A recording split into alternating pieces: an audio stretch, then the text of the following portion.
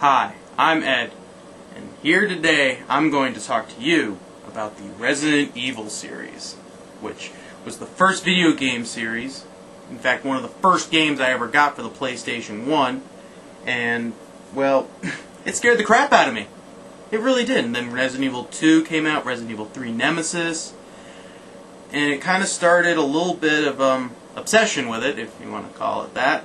As you can kind of see behind me here, I own every single Resident Evil game, every port for every single Resident Evil game, books, movies, action figures, gun memorabilia, even a frickin' energy drink. So, I was looking on Amazon one day and it showed me a recommendation, or something that they recommend for me. And lo and behold, I found this. Resident Evil 2 on the Tiger Gamecom's portable gaming system. Holy crap. Instantly, I had to have it. It was only like $5. I went, alright, there we go. And I bought it. And I played it. Yeah. Well, I'll just let the gameplay speak for itself here, and I'll talk a little bit about it while you're watching it. Well, the opening title screen shows promise.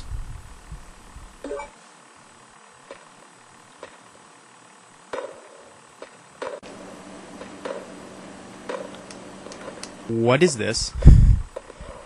This is not the Resident Evil 2 I was expecting here. Everything's choppy, you have all these delaying full animation, whereas you press the button to aim, and you have to wait for Leon to do his full little animation to move around.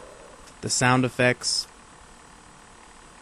the sound in general, just seems very, very subpar. There's no music, there's no atmosphere to the entire thing. Everything just seems so choppy. So basically, this is how you're allowed to move around the screen. There is a 9-square grid that you are allowed to move on, and if a zombie is not in the same horizontal line or vertical line, you're not able to shoot him. That is just annoying. God damn it, get off me! Die, little zombie bastard. Die! That's right, fall down on the ground. Just bitch. Oh, great. I haven't even found a single herb yet in this entire game, or first aid spray. Ah, god damn it, get off me! Ah, great, now what the hell am I gonna do?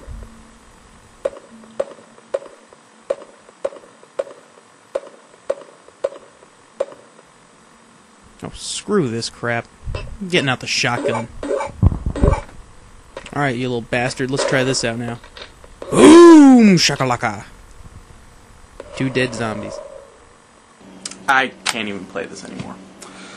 Let's just compare the openings and the atmosphere of Resident Evil 2 on the Gamecom and Resident Evil on PlayStation 1. Let's just compare the two openings again.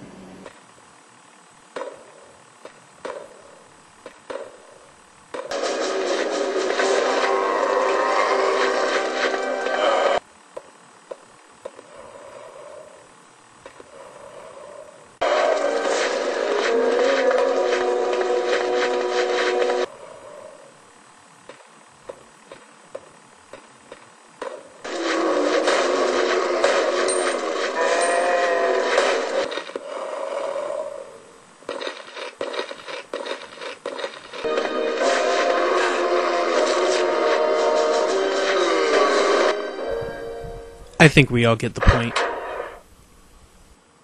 Originally, when they were releasing Resident Evil 2 on N64, they were going to release a remake of Resident Evil 1 on the Game Boy Color, but Capcom scrapped it because they said, quote-unquote, it wouldn't be scary enough. But instead they made this one. Well, I'll tell you what, this one isn't scary either. So, that's my short game review on Resident Evil 2 for the Gamecom system. Stay away from it. Stay away.